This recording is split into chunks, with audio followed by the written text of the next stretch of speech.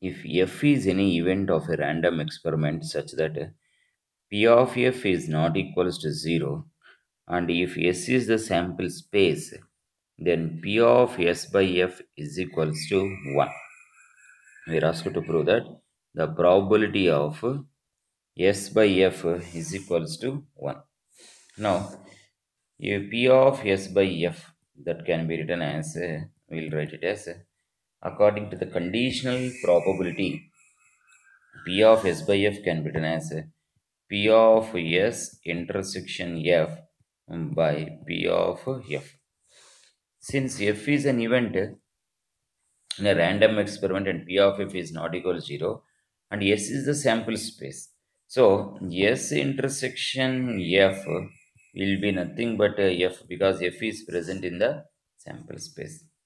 So this can be written as P of F by P of F. Both the terms will get cancelled and we will get it as 1. Therefore, we can say that probability of P of S by F is equals to 1. Now, we'll discuss the next small theorem, that is known as prove that probability of E complement by F is equals to 1 minus P of E by F. So, we can write it as, since P of S by F is equals to 1. P of S by F is equals to 1, because just now we proved, and we are going to use this result here. Now, we will take the probability of P of E union E complement by F, because we will write S is equals to E union E complement.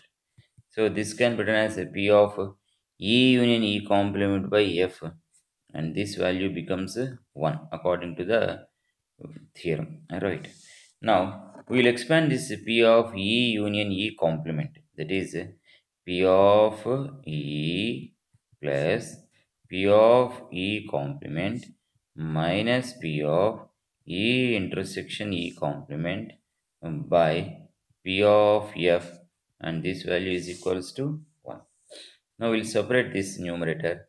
We'll write it as P of E by P of F plus P of E complement by P of F minus this value becomes 0 by P of F is equals to 1. So as a result, we will get it as P of E by F plus P of E complement by F is equals to 1. Now we want P of E complement by F. So this can be written as P of E complement by F is equals to, we'll write it as 1 minus P of E by F.